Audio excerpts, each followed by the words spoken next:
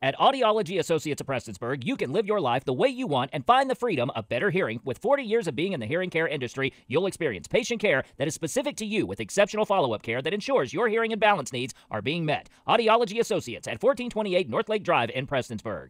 Dream.org kicked off their Public Health is Public Safety campaign Wednesday, April 19th at the Jenny Wiley Convention Center. The campaign focuses on substance use disorder, mental health, harm reduction, and lowering recidivism rates. Harm reduction is huge. We can't have people recover if they're not alive. So, anything we can do to help keep those people alive, that's a big key of harm reduction. But harm reduction also encompasses housing, transportation, food, clothing. It's not just syringe exchanges and MAT clinics. It's a whole spectrum of things, and it's a lot of basic needs that people need, and it's a way to help get people in that transition from active addiction into recovery.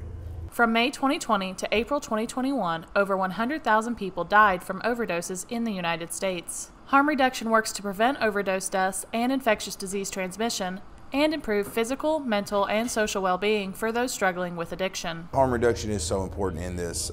Not everybody wants to stop right now, and if we can't get people to stop immediately, we have to meet them where they're at and give them the resources to keep them alive so we can get them into recovery so they can become a productive member of society. And